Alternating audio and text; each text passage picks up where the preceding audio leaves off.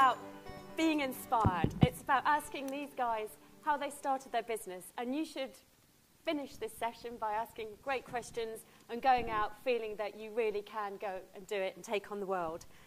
So I think, Rich, we should start with you. We know lots about you from what we read, what we see in newspapers. Have you always had that absolute confidence that that the businesses you want to start will succeed? Yeah, I think I've had the confidence. It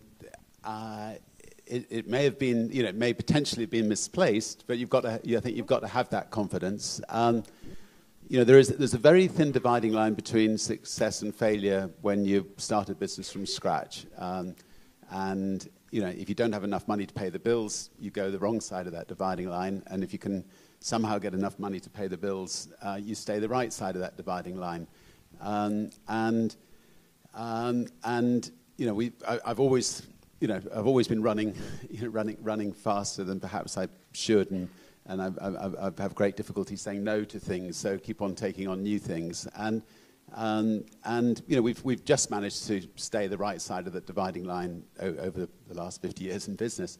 But equally, in those early days, when you're starting a business without any financial backing, it's easy to slip the wrong side. And in fact, most entrepreneurs do slip the wrong side. And the important thing is then just to pick yourself up and start again. And if it doesn't work at that time, keep going until you do succeed, and not to give up. I think that's a really interesting shift in the UK, because that used to be a very American attitude. And it's much more acceptable now, isn't it, to not succeed at first and then come back and do something else. The best education that anybody can have is just getting out there and doing it. And you learn, just by getting your hands dirty, by, trying something, you'll learn everything there is to run a business. And if you can run one business, you can run any business. You just got to make sure you find the right people to head them up and run them. But once you've had that experience of running one business, then there's no reason why you shouldn't be able to run almost any business there is. Okay. I think, just if I could add to that, I think there are two things that drive businesses. One is the mechanics of a business. That's like the budgets and having the skills that you need to produce reports and produce stuff for the bank and all the rest of it. And then there's the dynamics of the business. And the dynamics of the business are really what's most important, because that's the ideas and the passion and the drive and the initiative. The dynamics of business are all to do with people. And that's where entrepreneurs are really good. We're really good at the dynamics of the thing. And the problem with British industry is that it's too mechanical. There's not enough entrepreneurs in the big companies that lead our nation, in my view. But the corollary of that, and I say this because it's an audience of entrepreneurs we're speaking to, watch the mechanics part of it. Because I used to have a pal, and he was great fun. His office was full of really good-looking, very entertaining people, but his business wasn't doing that well. And he said to me, what do you think I'm doing wrong? And I said, you need to employ some ugly people that are really good at what they do. And I can give you plenty of examples in my organization. But actually, there is a thing about having the mechanics right. And I'm not a mechanical person. I hate mechanics, right? But I do recognize a couple of times I've had to really concentrate on bringing my mechanics to keep up with my dynamics. Dynamics should lead the business.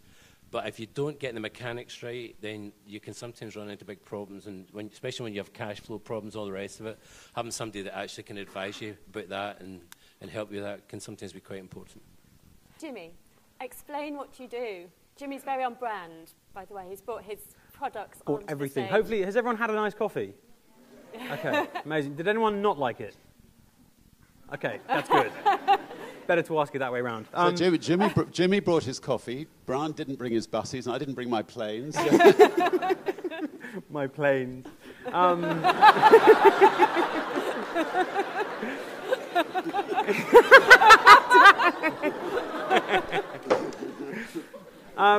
So my kind of background is I was a labourer in the winter down in Bournemouth, moving bricks around, and then in the summertime I'd dress up as a mermaid, introducing bands and acts on a stage. I kind of realised that's not for me. So I went to Australia, where they sell amazing ready-to-drink iced coffee. And I came home, and no one was making decent iced coffee. And I thought about this question, and the most important thing is a quote from the movie Babe, the pig movie.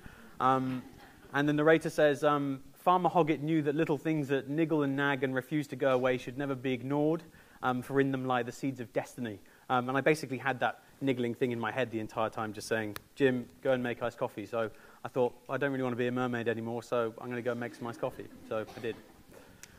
And at what point, Jimmy, I'll start with you on this, but what point did you start to think, I can do this, this is going to be successful? I think it was a case of making sure there was a category for iced coffee, because the UK is a phenomenal tea-drinking entity. And we went to supermarkets and realised that there was loads of iced coffee on the shelf, but none of it was right. I pride our stuff on basically just branding, packaging, and ingredients, because there's just 3 things involved in that. And if we thought if we can nail that, then we'll absolutely smash it. And then also looking at places like Starbucks and Costa and Cafe Nero, they all had their iced coffee boards up throughout the winter, so it was another sure sign that the category is growing for iced coffee. So we thought, let's give it a whirl. I remember back when you thought it was a success. I think for me it was, I used to work in Aberdeen at one point, and it was really difficult to get there. And so I decided when the buses were deregulated, there was an opportunity to run bus services to Aberdeen. And so really the idea came from my own experience that there was a lack of service, and a service that really needed to be provided. And I always really believed in it. And when we started the first service, there was only 3 people turned up at the bus stop. But I had a vision for this. I could see that the patronage was there. And now there's 30 trips a day over that corridor that we started with just 3 passengers. So I'm going to ask Jimmy this first, so it gives everyone else time to think about it. But Jimmy, is there a good lesson that you've learned? I know you're quite a recent entrepreneur, but is there one bit of wisdom perhaps that you would you'd think to pass on to someone else if they were asking you or telling you they were thinking about going into business now? I think if it's thinking about going into business, then maybe the time isn't right. If they definitely want to go into it, and they've got the right idea that doesn't leave their brain and constantly is almost like a little virus in their brain saying, you've got to do this, you've got to do this. That's what I've learned from our thing is without that, or without the right idea that gets you out of bed every morning to go, I'm going to smash this day with as much stuff as I can possibly do, I don't think it's not the right thing to do. A lot of people go into business with friends or partners of some description. I think that's my advice would be about that. I think if you select the wrong partner, you'll end up in all sorts of problems. Richard and I have been partners now for quite a long time, and it actually works okay. Richard does all the marketing and all the sexy stuff, and I empty the toilets, and it works really, really well. But you could do a better job at that too. Yeah, actually, that's another issue. But anyway, I think that sharing values with people is really quite important in the partnerships, and I was very fortunate because in our business, actually, my sister was a partner. And we got on really well together, and we had a lot of shared values and a lot of fun as well. And I think that's really important, because if you get the wrong partner, it's a nightmare. You have a lot in common with Jimmy, actually, because he's in business with his sister. Yeah, my sister's here today. Suze? There. Woo! So yeah, Sue's my business partner, and it's been epic. I think to have a business partner when you're starting out, it means you can go and have a beer with someone after work and chat till about 3 o'clock in the morning about new stuff, and you can't do that when you're on your own.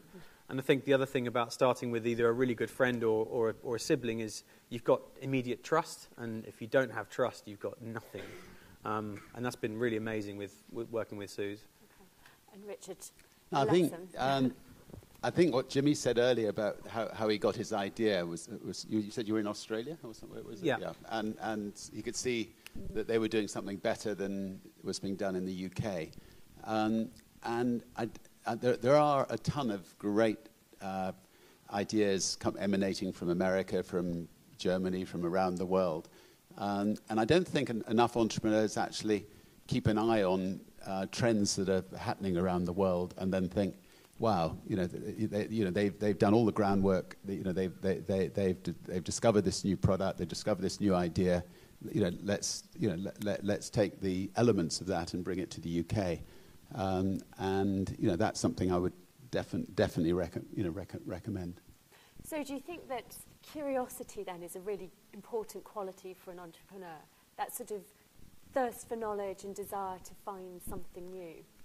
Absolutely, yeah. No, I think just being interested in every aspect of life, throwing yourself wholeheartedly into life, and a lot of the best ideas come out of personal frustrations. I mean, I've written this in my book, but I was in Puerto Rico one day trying to get to the Virgin Islands, and I had a lovely lady waiting for me in the Virgin Islands. It was 6 p.m. I was determined to get there, and American Airlines announced they're cancelling the flight. And so, myself and 50 other people were all upset, and I went to the back of the airport. I hired a plane. I was 28 years old at the time, so it took a bit of a risk.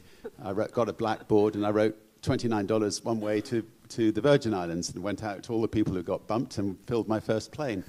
As we arrived in the BVI, somebody said, sharpen up the service a bit, and you might be in the airline business. And I ended up the next day ringing up Boeing and saying, do you have any second-hand 747s for sale? So, it was out of frustration that we ended up getting into the airline business.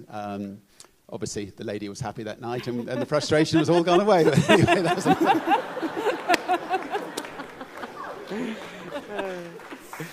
Okay, I'm bringing us back down to earth a little bit. So we talked this earlier today about the importance of having a mentor, particularly if you're in the early stages of setting up a business. And Jimmy, you've talked about having your sister and beyond a mentor. But Brian, perhaps you can answer this. Do you think it's important to have someone who's beyond the immediate business to have as a sounding board? Well, I think it's helpful to have a mentor. I don't think it's always fundamental. A lot depends on the personality type. And actually, Richard just proved something really that really probably most of the people in this room have got kind of something wrong with them mentally, which is why, because I mean, my wife always says that actually you've got to be crazy to do the stuff that we do. And there is a craziness about being an entrepreneur because you just see things differently from other people. And I just think that, but I had a mentor, in my case actually, it was my father, who was a bus driver, but who had a whole lot of different businesses going as well as being a bus driver. And actually was a very good trader, he knew how to buy and sell stuff. And he taught us an enormous amount about that. And I would have said that a lot of the fundamental principles, he always used to say, if you buy it at the right price, selling it's easy. That's elementary stuff, but I kind of remember all these phrases he taught me. And actually, in the banking crisis, I remember that my father used to keep all his money in the house. He had a really good reason for that, because he never ever paid any tax. And he lent all this money to us to start Stagecoach. And in 2 years in, the tax inspector said, where did all this money come from, this bus driver? I said, well, he had his redundancy money. And I said, oh, they're very good living. You don't smoke or drink and all the rest of it. He said, look, this is a lot of money for a bus driver. So I decided to come clean with the tax inspector. And I said, look, my dad had all these businesses, but never paid any tax. And he never paid tax to this day. And Anne and I actually paid his tax for him, because he just wouldn't ever pay his taxes, right? But the reason I tell this story is, in the middle of the banking crisis in 2008, I said to Martin, how much money do we have at the Bank of Scotland? He said, 140 million. I said, move it. and I realised my father was so smart, because if your money's in the house, then if the bank goes out of business, it doesn't make any difference. And I said to my guy that's in charge of certain investments, Andy, I want you to get a Brinks van, and I want you to draw all our deposits out, and I want you to put all the money in the van, and I want you to park it in the drive at the Grief House. He said, you're not as serious as Andy. I'm looking at you. I've never been more serious about anything. I began to think, this old bus driver really taught me a lot. Thank you. Come on, you've got to finish that story. What happened to the 140 million? We moved it to other banks. Bank of Scotland went burst. I think I haven't ever had one mentor, but I think what I have learned is if you're a good leader, you just got to be a great listener, and you just got to get out there and be asking questions, listening, learning, writing things down, and absorbing knowledge all the time, and everyone's got something to teach you. I often find that leaders are apt to talk a lot and not to listen half enough. So I think a lot of my success has come from drawing people out and learning. Great. Okay, audience, this is your chance.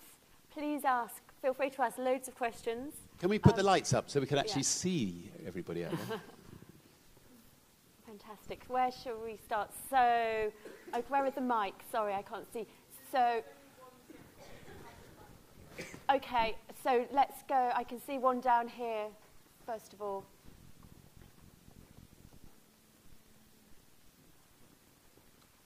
We can take questions from people if you can shout, because there's only one mic. So. Hi, Jimmy, you brought an idea that was popular in Australia to the UK. I've noticed there's bigger gaps in the market in other countries around the world. So if for example, fish and chip shops are becoming very popular in Pakistan right now. I was wondering, do Virgin Startup help businesses that want to take advantage of gaps in the market abroad? So, for example, if I were to introduce something quintessentially British to, I don't know, kebab shops in Brazil, would you help me do that?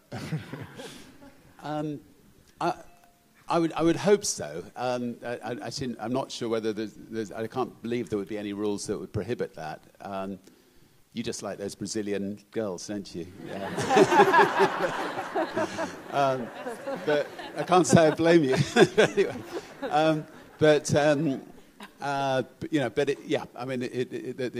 only danger of I think the loans are sort of 30,000, so you could get through the airfare. The airfares could use up quite a lot of that money pretty quickly if it was Brazil. I see no reason why startup loans shouldn't. If people want to set up businesses overseas, I see no reasons why we shouldn't be able to do that. Somebody may tell me I'm wrong, but I think that should be right. Okay, sorry, because of the mic, I'm going to go here. Can you shout? Yes, go for it. Hi guys, this question to all of you. Do you have a ritual that you do every day or every week that helps you stay focused on your goal? So if people didn't hear that at the back, do the panel have any sort of ritual that helps them stay focused? I think entrepreneurs tend to not be ritualistic in their approach to things, but quite disciplined in some ways about what information you would gather or look at. I just tend to have key things that I've worked out in my mind are really important to all the businesses that I'm involved in. So I tend to get them fed to me each day. And I've got a good memory for numbers for some reason, and I kind of remember the trends if I get the numbers fed to me. So that's how I control or monitor the businesses that I'm involved in.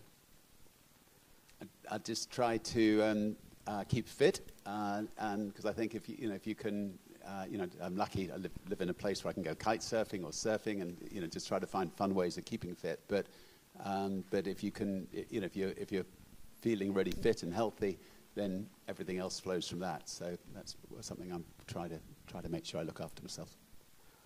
I guess I try and go, because we're based in Bournemouth, try and get to see the sea every day. Just swing by the beach, get a good idea of what perspective is all about, and then you go to the office. And having that ritual of going and seeing something so unknown and quite vast, it sounds quite hippie-ish, but it's a really good way of starting the day. So yeah, going and getting somewhere where you can get some big perspective every day is a good thing. Okay, there's a question here. Do you have a ritual? I do, yeah. What's that? Well, I try and stay healthy and fit. Running helps me focus, but every Monday I'll sit down and focus on the product and listen to the customer feedback, make calls to the customers, see how they're getting on, and that just constantly keep check of what we're doing, that we're in the right direction. And the reason I use ritual and not habit is because habit is something you cigarette or your coffee. But a ritual is something you have to force yourself to do, but ultimately it helps you and keeps you focused. Sounds good. I might steal that, steal that and write a blog. And anyway, thank you. So there's a question here with the mic. Hi there. I've heard a lot of the phrases being started with entrepreneurs can. My question is about, do you think any type of person can be entrepreneurial? I think what these guys were saying earlier about being a little bit crazy, you have to be a little bit crazy, because some of the stuff you do that you reflect on and go, oh my word, what on earth was I doing? You have to be that little crazy factor. And if you don't have that crazy factor and you're not prepared to go and do something completely ridiculous at 3 o'clock in the morning, like trying to sample iced coffee in sideways sleet at a train station at 4 in the morning, but then it opens up a new account because the buyer from a certain large corporate company is there, you have to do those kind of things. So I think, yeah, you have to be a certain kind of person. Yeah, I think it is a mindset. I mean, I think we see opportunities where others just see problems, and I just don't think you can help being like that. The other thing is we're quite obsessive once we get into it, it is quite addictive, you can't help being interested in it and following it and asking about it and encouraging people about it and all the rest of it. So I think it is actually a bit of a personality type, to be honest. I'll try to be a bit controversial. I mean, I think that if you've got an idea that can make other people's lives better, but you think, I'm not necessarily entrepreneurially bent, I would just say, just forget that thinking and just try it. And I do think that that most people, if they try it, they'll learn about it, and they may not become a serial entrepreneur, which is not necessarily a good thing. They may just want to just specialize in that one thing that they've got a passion for. So I think most people ought to be able to become entrepreneurs if they put their mind to it. Okay, I'm just What do you think? Are you an entrepreneur? We're launching an online course to try and encourage as many people to come forward to say, actually, I have an idea in the background and I'm about to share it through this course, and how will that help to launch the business and give them the confidence to actually tell other people about that idea? Brilliant. Good luck. Fantastic. So I'm just going to be organised because I'm conscious there's going to be loads. So someone with a mic here, then there's the lady in the check after that, and there's a guy over there. So that's the first order. Okay, and then you. let's do the mic first. Miss people I know. It's so I'm running the London Marathon at the end of April, and as you know, Virgin Money Giving sponsors it. I'm a little way off my target at the moment with the charity that I'm running for, Community Network. So I was just wondering, being that you are a marketing PR guy, would you mind if I have a photo with you at the front just to help my cause to get a bit of boost?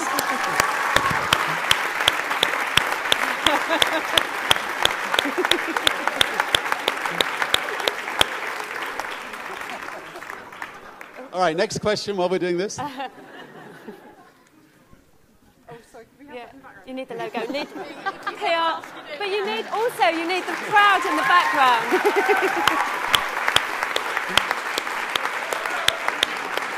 Great. Thank you. Okay, sorry, the lady in the check dress. Yes, shout. Yes, fine. What was the first question that you asked yourselves before you actually took the route to start your very first business? Okay, so the question was, what questions did you ask yourselves before you set up your business? Well, I had to ask myself a question because I had a decent job at the time. Richard recently about, in the hippie and all that, but I actually had a proper job, And what's that? And so it was quite a consideration for me to actually give that job up and start a bus company. So that was a big consideration. But what I decided to do was to kind of do it incrementally.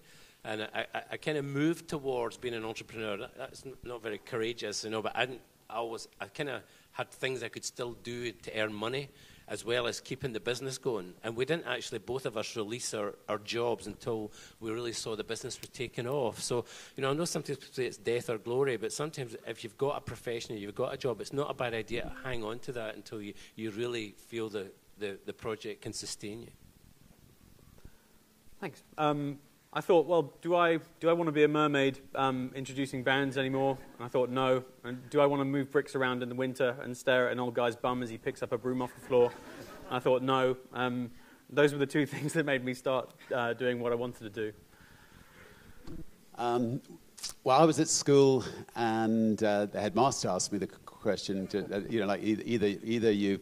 I was running a magazine. He said, either you run the magazine and you leave school, or you don't run the magazine and get on with your schoolwork and you stay at school. And that was an easy answer. So I quit school at 15 and went off to run the magazine. But I never actually thought of it as a business. I was passionate about getting this magazine out. There was an unjust war, the Vietnamese War going on, and we wanted to use the magazine to campaign.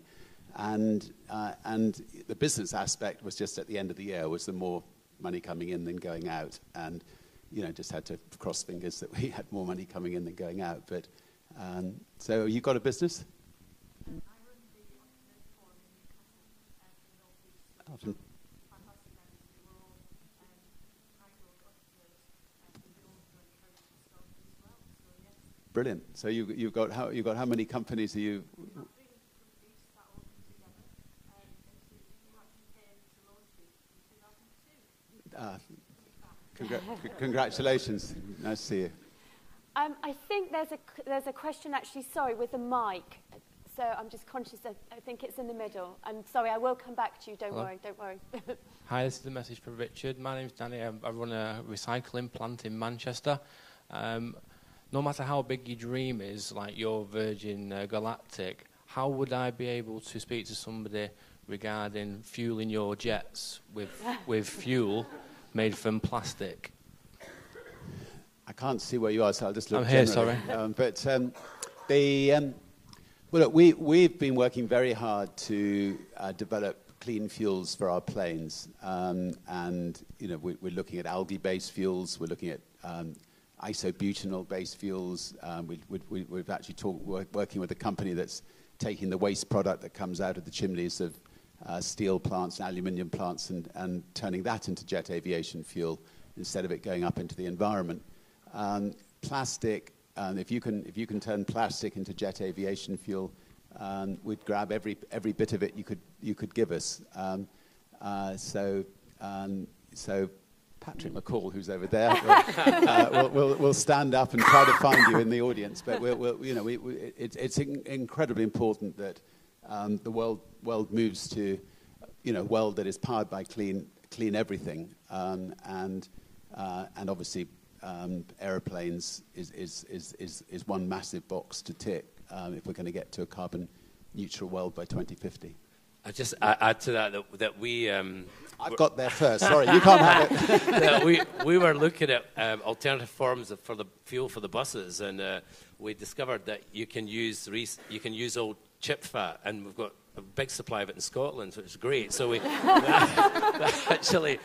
actually bought into this company that was using that to make diesel, and when we found that our passengers just loved the fact that the bus only had 15% of the carbon footprint of mineral diesel. So I would just encourage you with your project, because I eventually sold out to some Chinese people and made a lot of money off my business, and I hope you're able to do the same. Can't see you out there, but all the best with that one. So we're running out of time, so just a few more questions. The mic's here, so... People just don't believe in you and think you're too crazy and you're being inappropriate, where everyone just don't believe you. So if you do come across such situation, how do you just pull yourself and overcome these obstacles? So if people don't believe you, how do you kind of go forward and go past that obstacle? I think this thing about people not believing you and thinking that what you're doing is crazy is the great advantage we have as entrepreneurs, because it takes them a while to work out that actually this is really working. And what happened was is we were actually going for 18 months, and everybody said exactly what you're saying. These guys are completely crazy. They can't possibly make this work. Then all of a sudden, people just waking up one morning and said, well, this is really good what these guys have done. And everybody started to copy us. So the longer they think you're crazy, the better it is. Do you want to answer next? Yeah, fine. I think with us on a day-to-day basis, that's talking to supermarkets. So some supermarkets will go to and they'll go, you're crazy, there's no way we're going to list your product. And then some supermarkets go, do you know what, you're the perfect fit for our supermarket. So it's a case of going back to the other one and tailor-making your package, not so you change, but making sure that you come in with the right kind of angle and the right kind of business excuse for them to put you on their shelves. So yeah, maybe going back better prepared, or yeah, go in with a different angle, but staying true to what you're doing in the same instance.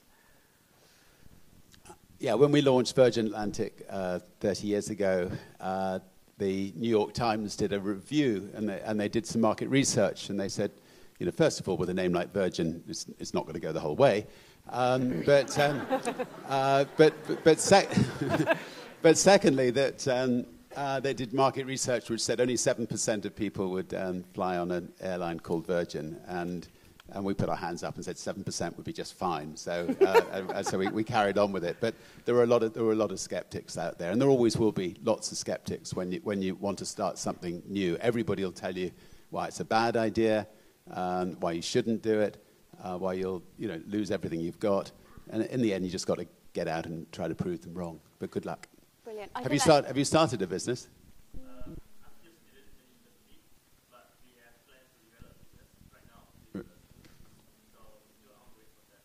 Yeah, great. Well, good luck. Maybe start developing it while you're still at university and not wait. But anyway, good luck. Cheers. Okay, that's a really great note to finish on. Thank you so much, panel. That was really brilliant, and I hope everybody feels uplifted, inspired, and enthused. Thank you. Big round of applause, everybody, for Sir Richard Branson, Brian Suter, and Jimmy Kagan.